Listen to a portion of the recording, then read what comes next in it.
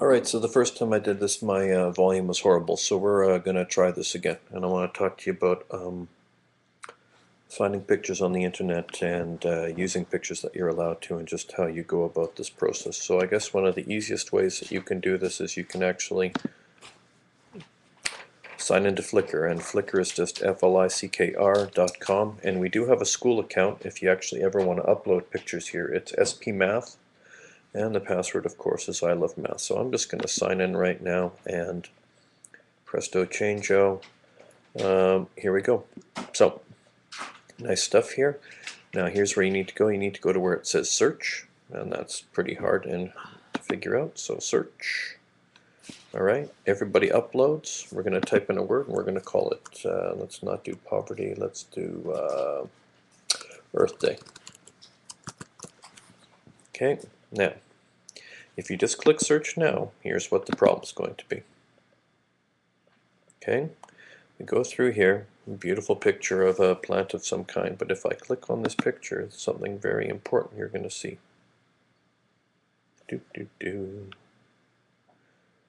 Do, do, do. Still coming, still coming. Almost there. Here we go. Scooting on down here, all the way down, down, down. See where it says all rights reserved right here? You're not allowed to use this picture. Okay, like that's a very important thing that you need to know. You cannot use this picture if it says all rights reserved. Some people just want to keep their pictures to themselves. So when you do your search, if we just click on search, go advanced search, and here's where you need to go. You need to go all the way down to where it says Creative Commons. I'll make it even larger for you so that you can see that. Creative Commons, what you're going to do is search only Creative Commons. Okay.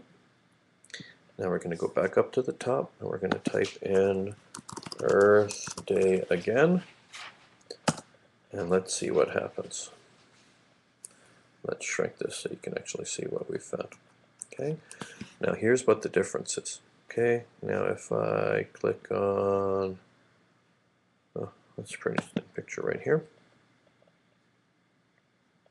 Okay, and we go back down. Remember we went down before, additional information, some rights reserved.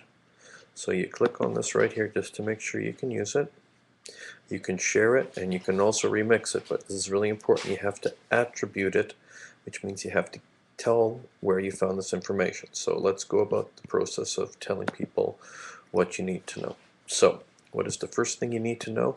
You need to know who took the picture. So you're going to take this little blue link right here, and you're going to copy it, and you'll paste it into a document or somewhere so that you know what you're doing. I myself, I will post it.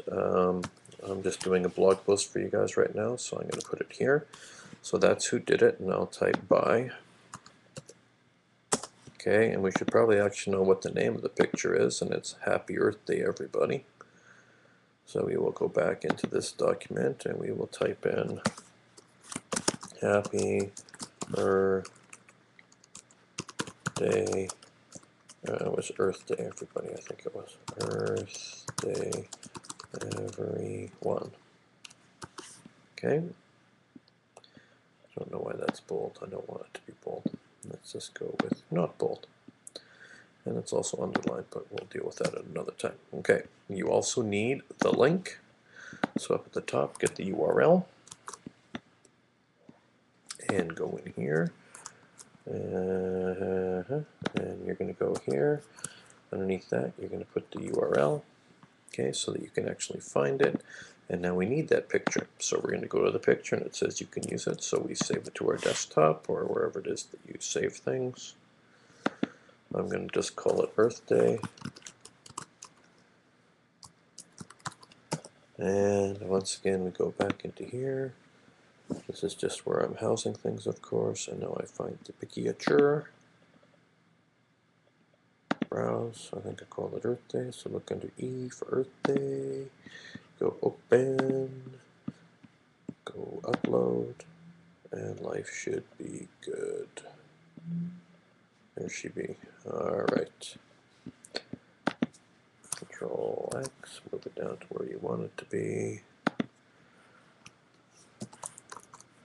I like to center my pictures, but that's just here. Okay, one other important thing, that when you are getting pictures, there are different sizes. Okay, you always want to download either the original size or the large size. Do not download a small size. You need to have a large size, because then you're going to shrink it to fit into your movie piece itself. So you either get the original, which is obviously massive and too big for us to handle. Okay, so we're going to go back, stick with the large, which is right here, and that's the one that you want to save to your hard drive. So, going over one more time. Go to Flickr. When you search, make sure you search for Creative Commons. Make sure you can actually use the pictures. Save the person who took it, the link, and the name of the photograph. All of those will need to be in your credits.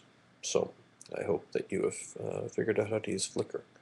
I will drop another site called Flickr CC, which actually only searches Creative Commons, but this is just as easy. So I'll drop a few more links in there for you. And by the way, music is also the same thing, and that's tomorrow's post.